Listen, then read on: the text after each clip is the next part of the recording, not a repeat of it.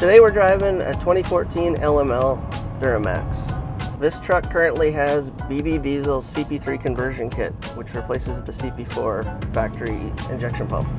The biggest reason for wanting to convert from a CP4 to a CP3 pump on these trucks is reliability, really. The CP4 is known for being unreliable and catastrophic failure. Now, there's plenty of CP3 conversion kits for these trucks on the market, and we came relatively later on to the party. But some of the issues that exist with these other kits are to do with, one of the main issues, I should say, that exists is fuel pressure surge, which can be felt sometimes in the truck as a full driveline surge. In our testing, we found that that surge is caused due to the CP3 flowing at a higher rate than the CP4 that came out, and the truck's having trouble controlling that. So we spent a lot of extra time testing and trying to figure out how to make changes to the CP3 in order to make it flow just like the CP4, so the truck is happy and it doesn't create this surge, and the fuel pressure stays nice and steady at all commanded states. So essentially, now that the truck has a CP3, the ECU, truck, the driver doesn't know the difference. It drives exactly like it did before, except more reliably. So the key benefits here are the truck, the system reacts like it thinks it still has a CP4 in it, and the driver or the owner has the confidence they have a reliable fuel injection system now with the CP3 conversion kit.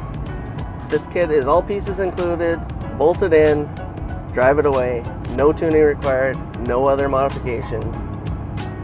Emission system's intact, everything works just like it did with the CP4.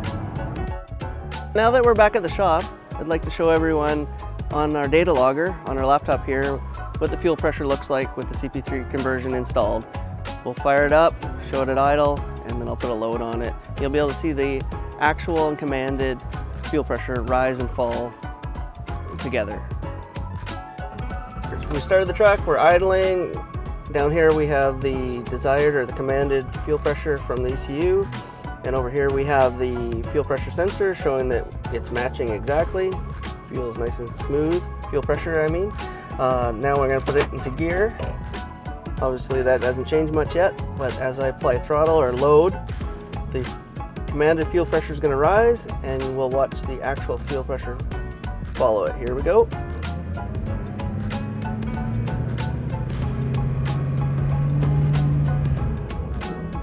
Of course, we broke tires a little bit there, so I had to stop.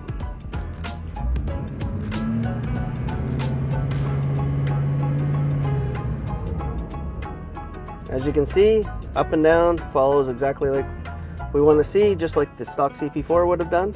Absolutely no oscillation, no fuel surge at all. Check it out at bddiesel.com.